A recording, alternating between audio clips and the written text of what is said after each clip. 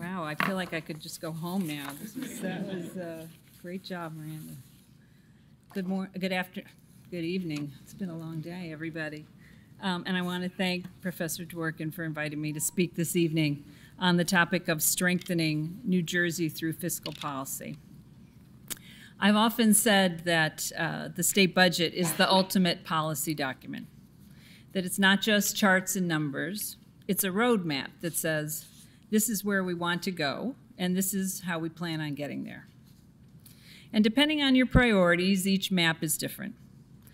As President Biden once quoted his father saying, "Don't tell me what you value. Show me your budget, and I'll tell you what you value." In the case of the Murphy administration, we've chosen to use the budget to lift all boats, or as the governor is fond of saying, to create a stronger, fairer, and more affordable New Jersey. And a key component to achieving these goals has been financial resilience. When Governor Murphy was first sworn into office, it quickly became apparent that New Jersey had a tough fiscal road ahead. Among other things, we faced a structural deficit, looming bills in the form of increasing pension payments, a new and increasing school funding formula, and a sizable debt load. When I talk about these challenges, I often bring up the late, great Governor Jim Florio, who famously faced similar fiscal challenges early in his administration. In his 1990 budget address, he noted, "We are confronted by harsh realities and hard decisions. The time has come to face them." And he went on to quote heavyweight Joe Louis, saying, "You can run, but you can't hide." History has shown us that politically expedient decisions, particularly when it comes to budgeting, often create burdens that subsequent generations are forced to contend with. There's no better example than the fiscal challenges we faced that were created in the state pension system. Governor Florio and the legislature made tough decisions to raise taxes in order to help meet the fiscal challenges they faced. And the ultimate electoral results, as many of you in this room know, were not good for either the legislature or for Governor Florio. The next administration cut taxes and instead borrowed against the state pension system, a decision we are still paying off nearly 30 years later. Now, it's not news that New Jersey has one of the most underfunded pension systems in the nation. But back in the mid-1990s, the pension system was running so strong it actually had a surplus.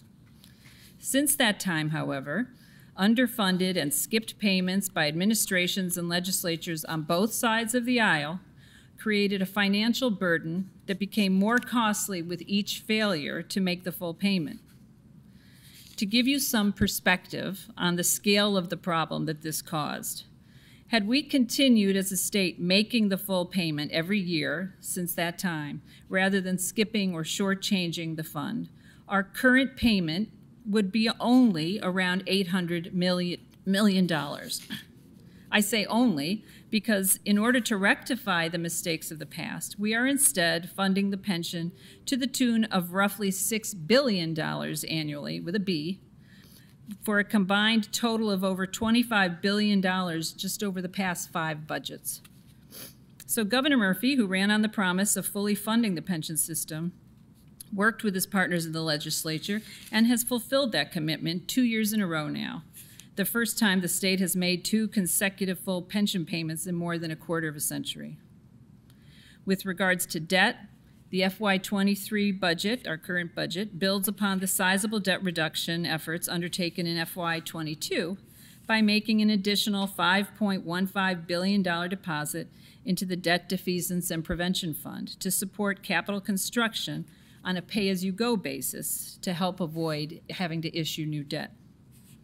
We have also dramatically increased our budgeted surplus from the roughly $400 million we inherited 5 years ago to a record $6.8 billion for the current fiscal year, finally bringing our cushion to a healthy level recommended by budget experts to better protect the state and its residents in the event of an economic downturn. Wall Street has taken notice of our efforts, and I'm extremely pleased to say that over the past year, we've received credit rating upgrades from Moody's, S&P, and Fitch, and are now on positive outlook with all 3. an impressive statistic when you consider that New Jersey has only received 5 upgrades since the 1960s, and 3 of those have come in the past year. And it is an independent, and it's independent, these ratings, it's independent acknowledgement of the prudent fiscal decisions our administration and the legislature have made to bolster New Jersey's finances, and triple confirmation that the path we set out on 5 years ago is the right one. This fiscal determination, coupled with more robust revenues, has enabled the administration and its partners in the legislature to transform the lives and financial resiliency of working-class families throughout this state. And one way this is achieved is by improving affordability through tax relief.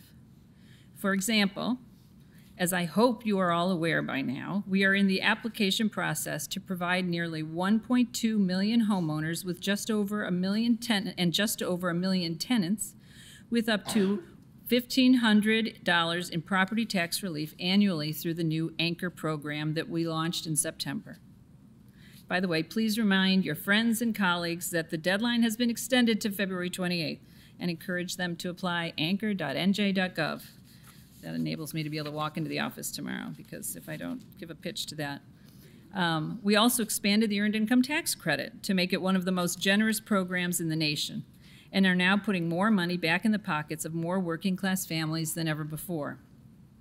We created and then expanded the Child and Dependent Care Credit and created the Child Tax Credit so that one of the most sacred aspects of life, caring for our families, doesn't have to be the source of persistent worry. Today, we are contributing also record amounts of education aid to maintain our first-in-the-nation public school status, and equally important, to help ease the burden on local budgets and keep property taxes in check. The current budget includes a total of $9.9 billion in K-8 formula aid, and also advances the governor's goal of universal pre-K, with nearly 9,000 new pre-K seats added during this administration.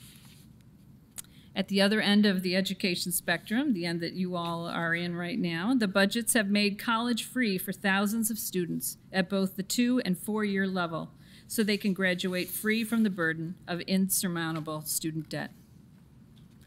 In addition to our historic investments in public education, the administration and legislature invested in a suite of recovery programs for Main Street, including a focus on our innovation economy. As a result, we've seen New Jersey's productivity and job growth do a 180 from a decade ago, when we lagged behind most other states in our recovery from the recession. And we've been able to do all this while making once-in-a-generation investments to improve our drinking water, combat climate change, and support renewable energy, making strategic investments with an eye towards the future by supporting clean energy and electric vehicle infrastructure. The South Jersey Windport and the Paulsboro Marine Terminal continue to move forward, bringing with it roughly 1,500 good-paying jobs and the promise of a greener future. In the governor's State of the State address last month, he announced that a second wind energy company signed a lease to use the Windport. Atlantic Shores Offshore Wind cites New Jersey's highly skilled workforce and investments made into workforce development as keys to their adding their project to our economy. We're also investing in the mass transit system of the future, including new buses and rail cars, and construction of improved rail stations, bridges, and crossings, which includes the new Portal Bridge and Gateway project. Regarding Gateway, I cannot overstate the transformational economic impact of this project, creating tens of thousands of new jobs and ensuring that the economic engine that is New Jersey and the Northeast Corridor continues to be robust for generations to come. We're investing $300 million for the Affordable Housing Production Fund, an undertaking not seen in at least a generation, which will create roughly 3,300 new affordable housing units. Not only is this a win for the impacted communities, it will also mean many new construction jobs. Investments in business and economic development have ranged from assisting Main Street businesses working to recover from the pandemic, to larger transformative industries that will help position New Jersey as an economic leader well into the future. Along with wind, one of those industries is film and television, which just this last year brought more than $650 million in spending into New Jersey's economy. We've seen major film studios show interest in setting up shop in New Jersey, including Lionsgate, which has broken ground in Newark, and Netflix, which just late this past year, in December, was approved to purchase a large parcel at Fort Monmouth in order to build a state-of-the-art production facility projected to generate some $4 billion to the state's economy and provide nearly 2,000 jobs when operational. The Murphy administration has been making targeted investments in New Jersey's innovation economy over the past 4 years, and we're seeing tangible results from these strategic policy decisions. In fact, manufacturing, scientific and technical services, and information sectors experienced annualized growth in excess of 11% last year. According to PitchBook, New Jersey ranked 9th in the nation last year in venture capital dollars invested per state. In total, New Jersey-based innovation-focused companies secured $5.5 billion in venture capital dollars in 2021, which was up $1.7 billion, up from $1.7 billion in 2020. No other state, and we say this every day, no other state in the country can boast of some of the built-in benefits that New Jersey can.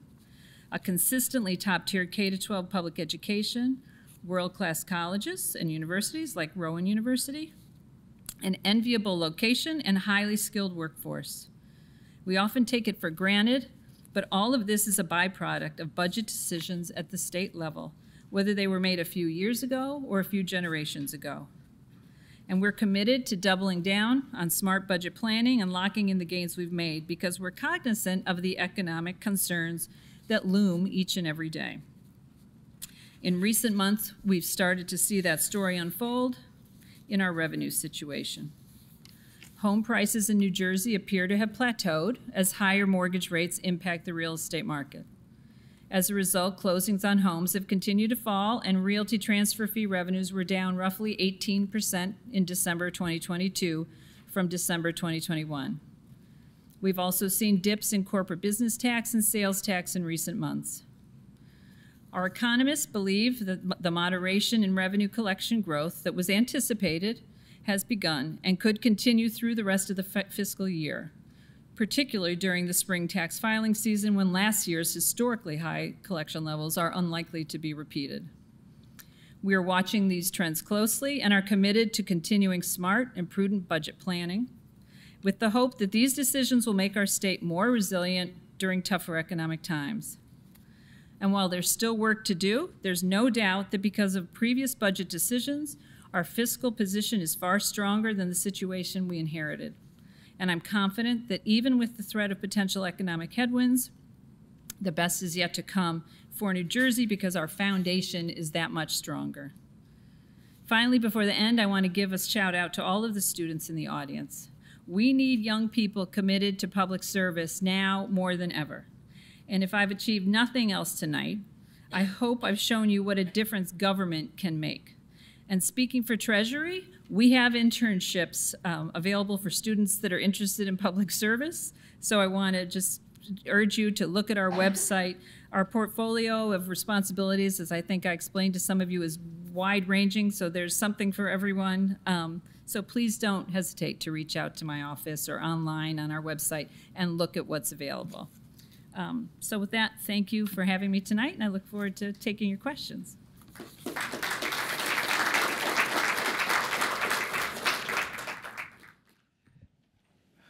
Wonderful. Thank you so much, Treasurer.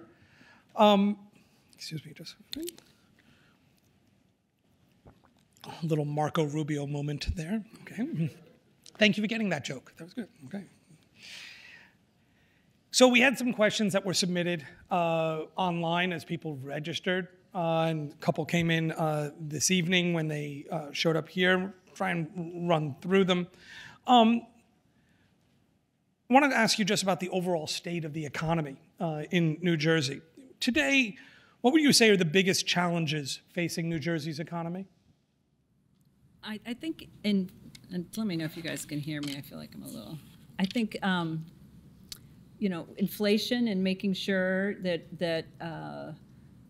you know, New Jerseyans, we continue to promote affordability and provide relief for people that are experiencing the effects of inflation. It looks like from the recent news in the past week that things are looking a little brighter than people anticipated a few months ago. As I mentioned, when we did our revenue estimates, our Office of Revenue and Economic Analysis, which does that for the budget every year and throughout the year, predicted stronger revenues in the fall with a tapering off in the second half of the year, which we're now in. We're seeing that, so that's one of the reasons that we've urged building a big surplus so that we're able to sort of handle those headwinds, as I mentioned. But we've learned, those of us who've gone through trying to budget through the pandemic, that it can be very difficult to predict what's going to happen. So the key is going to be making sure we have the resources to fall back on in the event that the economy suffers some trouble. So just as a follow-up, inflation, can anybody at the state do anything about inflation? It's a global thing, right? And so how is the state really, aside from we have a bigger surplus, is there anything the state can do? Well, part of it is the tax affordability, like tax policies that try and help put money back in people's pockets. The Earned Income Tax Credit, Child Dependent Care Tax Credit. The Anchor program will mean could be up to $1,500 for homeowners a year, $450 for renters, $1,000 depending on what your income levels are. So making sure that we direct resources in a way that helps take some of those financial pressures off is important. A question came in that was not about finance, so I want to make sure I got to it. And it was about mentoring. Can you, because you didn't really talk about sort of your career and just sort of how you got here. Perhaps can you just share a little bit about how you got involved in political life, and specifically the question, can you talk about the women, we assume, who might have mentored you when you were first getting involved? I've always, like probably many of the students here, I always enjoyed government and politics. I always did student government, and through school, when I finished college, I wanted to go straight to DC to find a job on Capitol Hill. I've always loved government. So, and then when we moved up here to New Jersey in 1995, having always been involved in government when issues came up in my small town where I lived, I went down to Borough Hall to find out what's the story here. And so I then got involved locally in politics, and then went to county level government and then to state. We had, when I was first in Mercer County, a couple elected officials or women, very strong, people, great leaders, Bonnie Watson Coleman, Shirley Turner, who were trailblazers in their own right. So we had examples in Mercer. We had a very open convention process, so that also helps for people. But I also grew up in a household with, we're three sisters, the three of us, and my mother worked, my grandmothers both worked. We just had there was never a feeling that if there was something I wanted to do, I couldn't do it because I was a girl or a woman. Or I think the challenge has been over the years making sure that when you're in office that you're treated like I got to the point where I would say, I'd refuse to answer. I would get asked, depending on where I was in my political career, how do you do it? I have 3 kids myself. How do you do it juggling, kids and everything? And I said, unless you're asking everybody up here that same question, I am not answering that question anymore, because every time you treat a woman like she has this extra thing that she needs to consider that none of the men up there have to consider, that little girl out there that's watching that thinks, oh, this is going to be my responsibility to figure this out. This isn't a team effort. This is, I feel like we have to make sure that we treat our elected leaders and equally. Same kind of questions, same sort of, respect, and so that's been something. There are so many more women in elected office now and in government. When I first was treasurer, our entire leadership team in my front office was all women. And I remember during my confirmation hearing, and I'm going on so much, I'm sorry about this, but during my confirmation hearing, we were all there because it took a few months to get to the confirmation, and one of the senators said, you know, they're mentioning that you're the second woman to be treasurer. What are you saying, that women can do a better job of this than men? And all my office is behind me going, yes, yes. But, and my point to him had been, it's not that I think they can do a better job, I just am shocked that I'm only the second. It's a shame I'm only the second one after, this is one of the oldest positions in state government, you know, Treasury. And to only be the second, I think, is an embarrassment. So, but it's great to see more women involved, and I hope that continues to do nothing but increase. I just want to ask a quick follow-up. Given how busy you are as the state treasurer, do you... Ask that? No. Oh, Do okay. you... No. Do you find time to mentor yourself?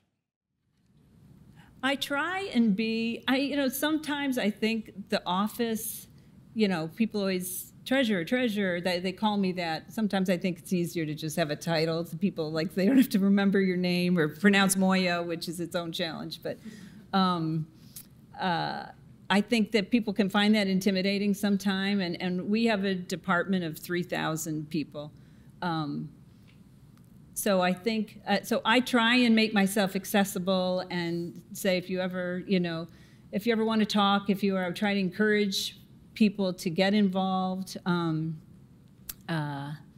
So I don't have the chance right now to formally mentor, but I try and make myself accessible to anybody, you know, to just have a private conversation or learn from, like, my experience, how to get involved, and I don't know. But it was heartwarming to hear Miranda say that was great. So I'm glad I can be a role model for young women out there, because I think we've had great success in I'm looking at Melinda from my office, who's in our comms team, and there have been a lot of women that have been part of the success of our Treasury years, the past 5 years. So Thank you. One of the questions, one of our students wrote, people say government should be run like a business. What do you think about that? Is there a validity to that, or not?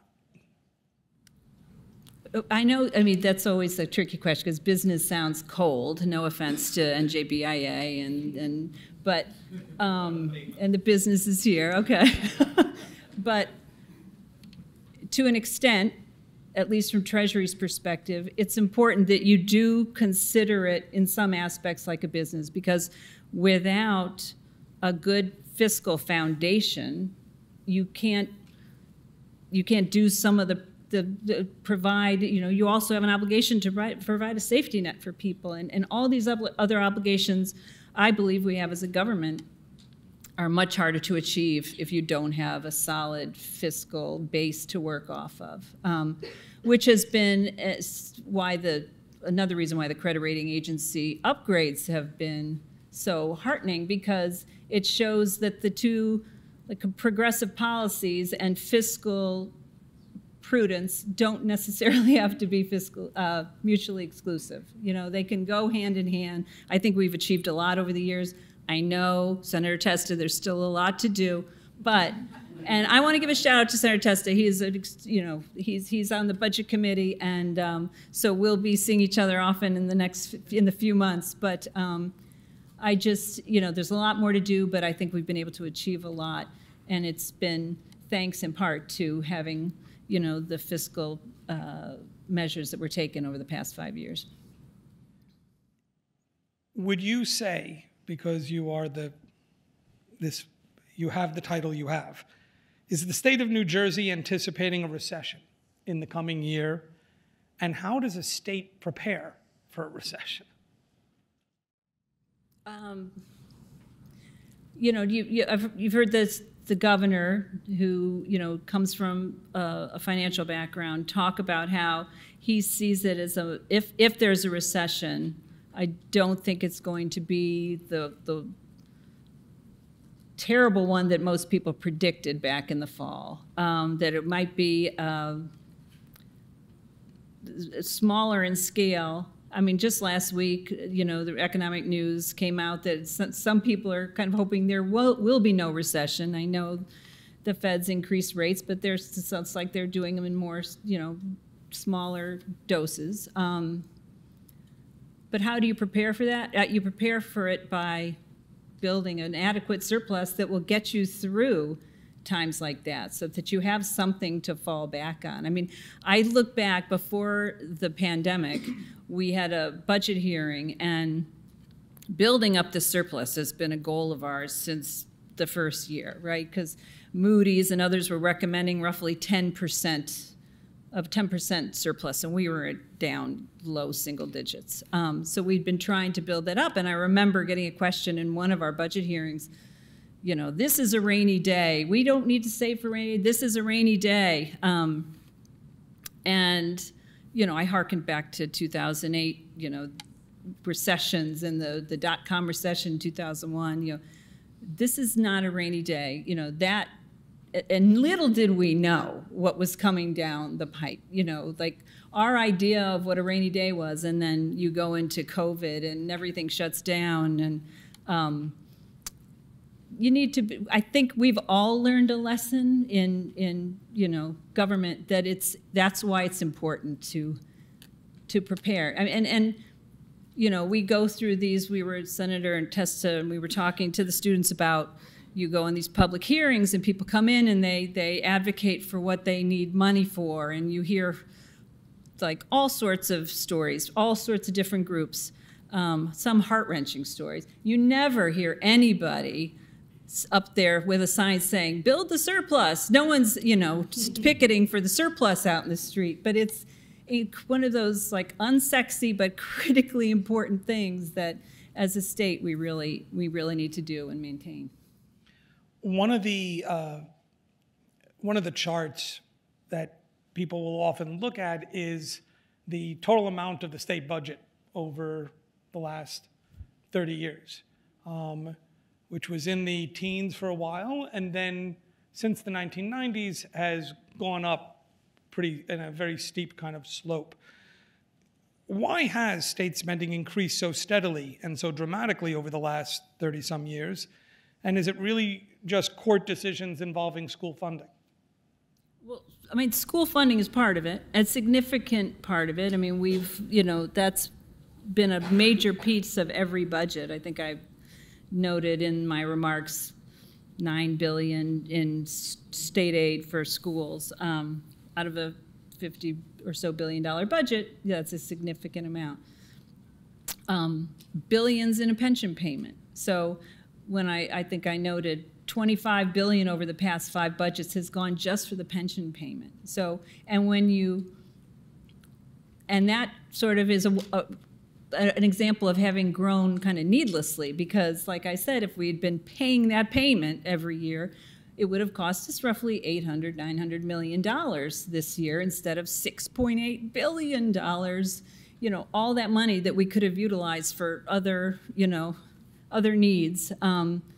So a lot of it is that kind of, those kind of costs that we face, and that we, as tempting as it would be to not make the pension payment for some or not, it's critically important because now we've met that 2 years in a row. We're saving money by doing so.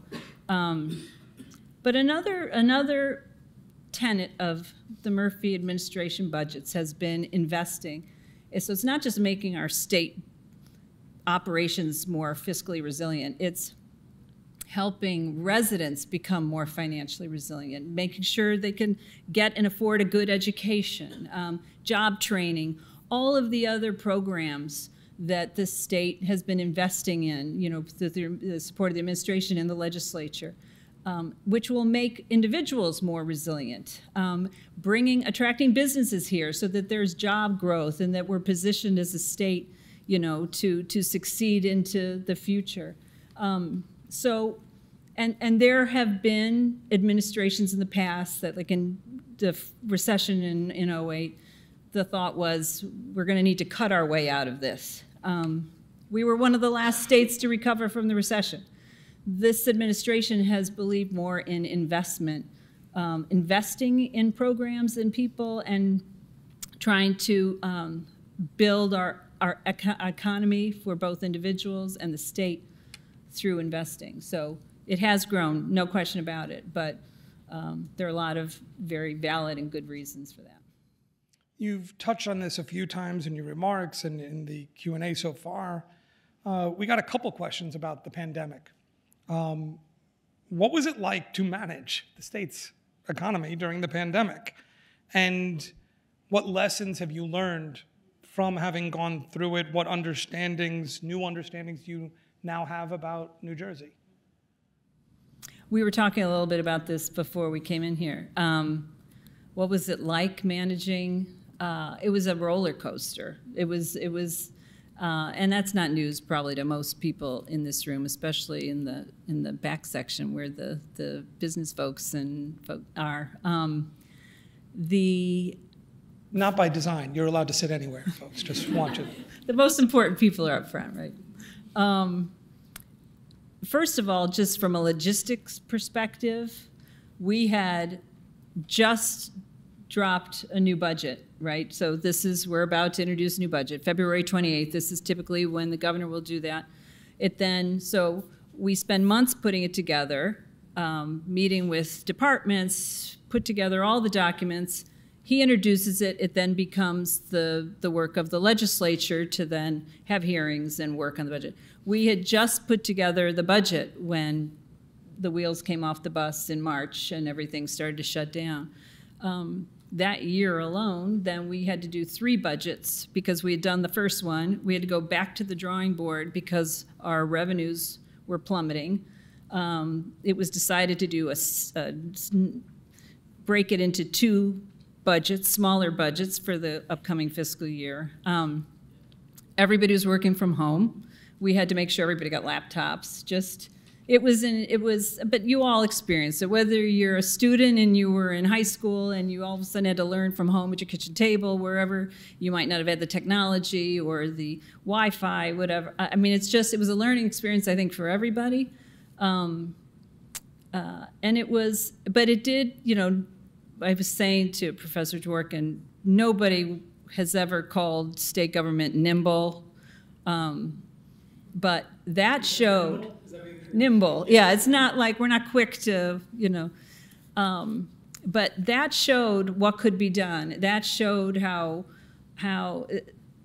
one thing I've learned, if you want a takeaway from me from that, as if I needed to learn it after having been there for a couple of years, but the state career employees who work each and every day, they're there before we got there, in 2018. They're going to be there after we leave.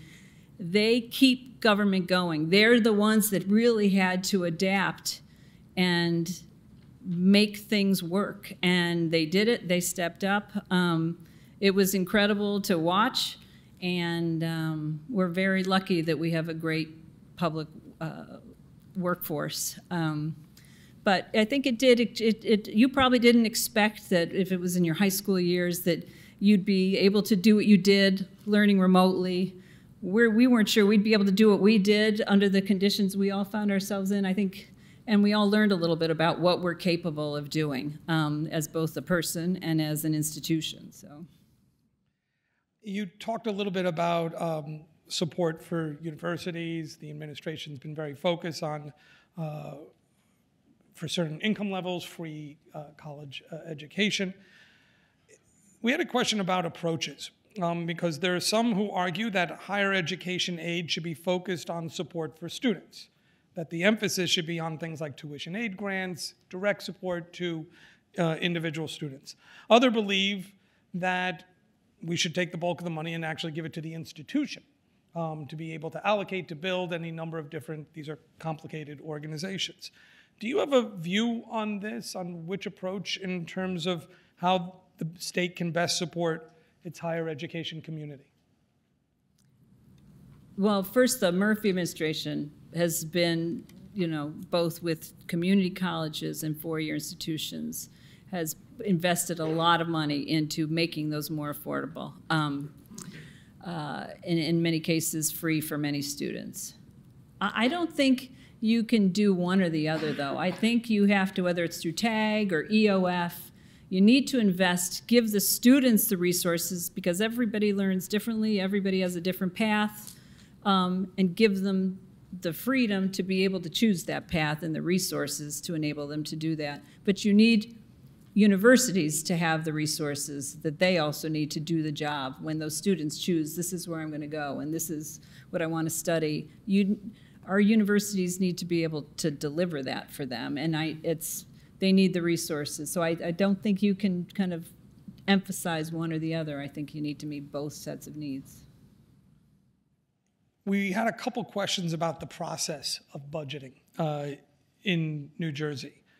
For those who get to take my New Jersey politics class, this is an emphasis for those of you who have not, the students here, I will explain to them that the budget process for, say, fiscal year 2025 begins almost the moment that the budget for fiscal year 2024 gets signed and is done, that it takes almost a full year.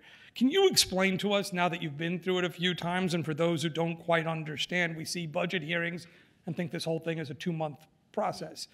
But in fact, it's much longer than that. Can you explain how does the governor's budget proposal that he's going to be announcing in just a few weeks, how does that get developed? What's the process? Gets built.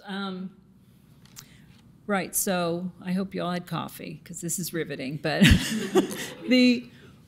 our fiscal year, right, is not January through December. It's July 1st through June 30th. So the budget passes by the end of June. The new budget year kicks off. Our Office of Management and Budget, usually we have some, you know, there's some tweaking that's done in July. Once the budget passes, we make sure, you know, the ink's dry on everything. And then by early fall, September, they're starting to work on the new budget. So documents go out telling departments they need to start working on their budget, get us their numbers. We start in the fall having what we call fish bowls, and it's only called a fish bowl because there's a room at the Office of Management and Budget, which we haven't actually been in for a few years now, that has a lot of windows. So the idea was it's like sitting in a fish bowl. That's become, you know, the term of art for a New Jersey budget meeting. So each department comes through and they make their pitch, and we go through the numbers. The documents are developed. They're then introduced. We have to do a revenue assessment also. We have to, because it's got to be balanced. So we've got to look at what the revenues have done up until that point. We give revenue updates 3 times in a year. We always have a revenue update with the budget itself. So this is where we predict revenues are going to go for the year. When the new budget's introduced in February, because they got to match, you know, what you're budgeting. In February, when we introduce the budget, we do a new revenue estimate based on what we've seen for the past 6 or so months. How are we doing? So we update the number. Then we come back again and we update it in May after we have the April 15th tax returns. So 3 times it gets analyzed like that and produced for the legislature. When the governor has his big budget message on the 28th, it then becomes the property of the legislature. They take over the budget.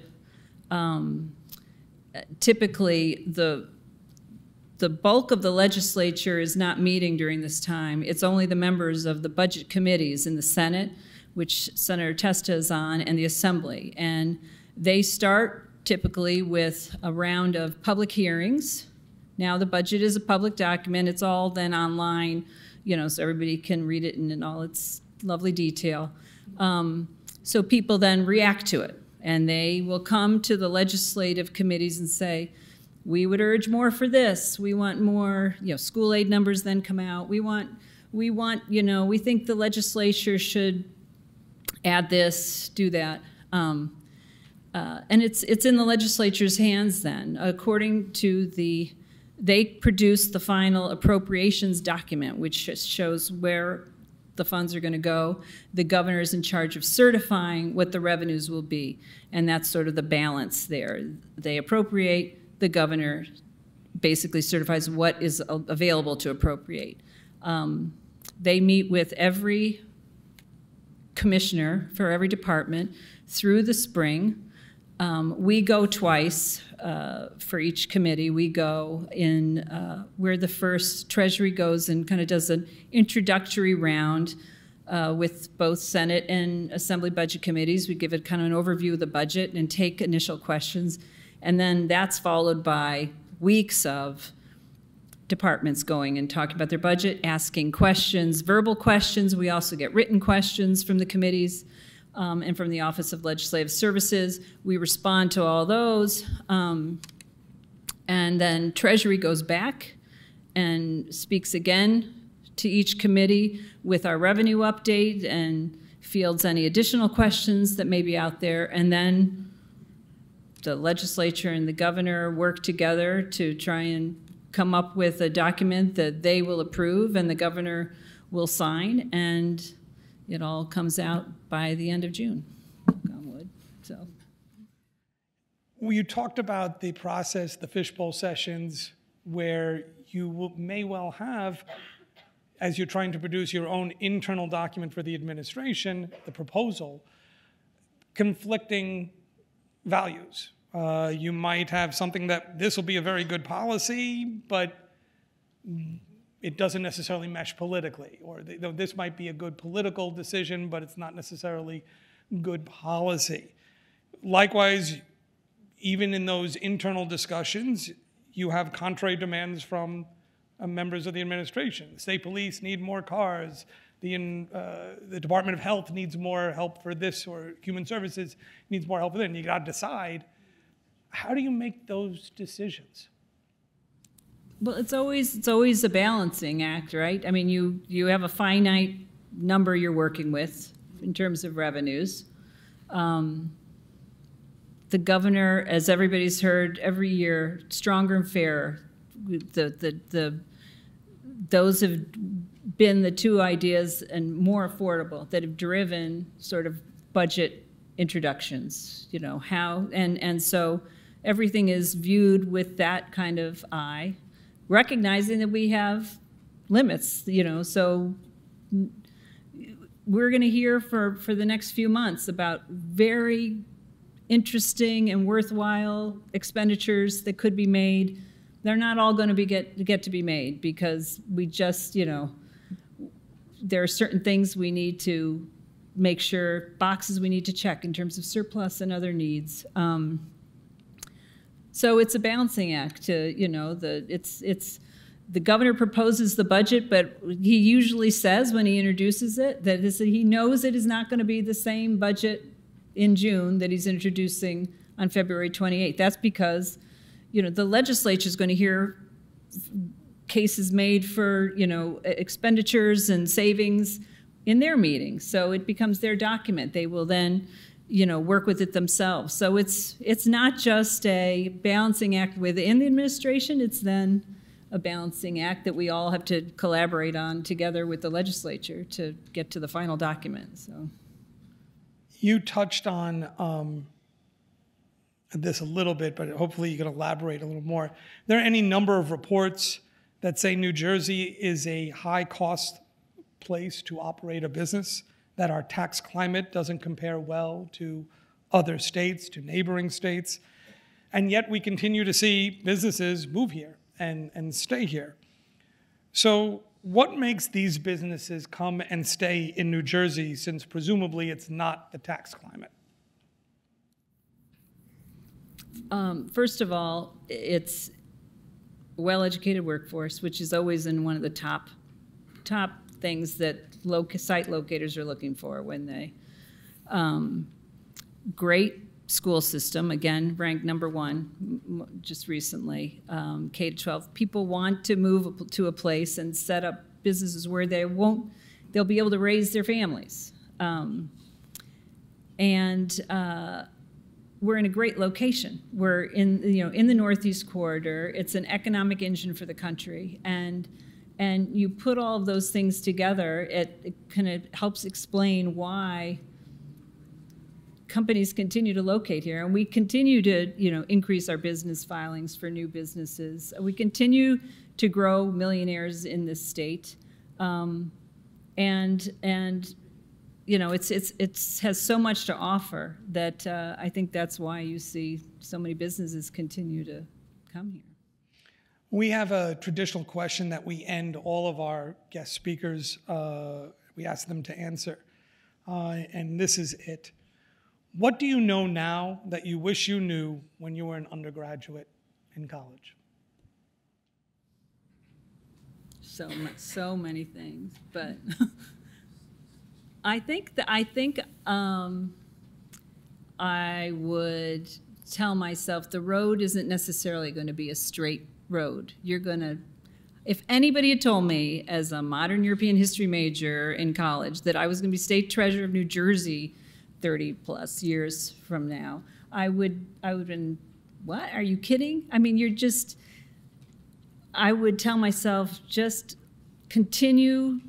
So I would tell myself that. Don't get hung up on, this is my path and this is how it's going to be. Be open to possibilities, and never stop learning. You're going to think you know everything, but you're going to meet people who know more about certain things than you do, and you should learn, and always have your ears open and listen to them. Listen to their perspectives, listen to their life lessons. Schooling doesn't end when you leave the classroom. Just be open to that, but enjoy these years, because you don't get many chances to be able to sit and learn and have that experience. So, on that note, let me thank Treasurer Ms. Moyo for a wonderful and insightful conversation. I want to thank all of you for coming out tonight. Again, for those of you who can do so, we hope you'll be able to join us at the RIPAC Gala on Friday night, March 10th. Until then, everyone, thank you. Have a safe trip home. And thank you, Treasurer. Thank you.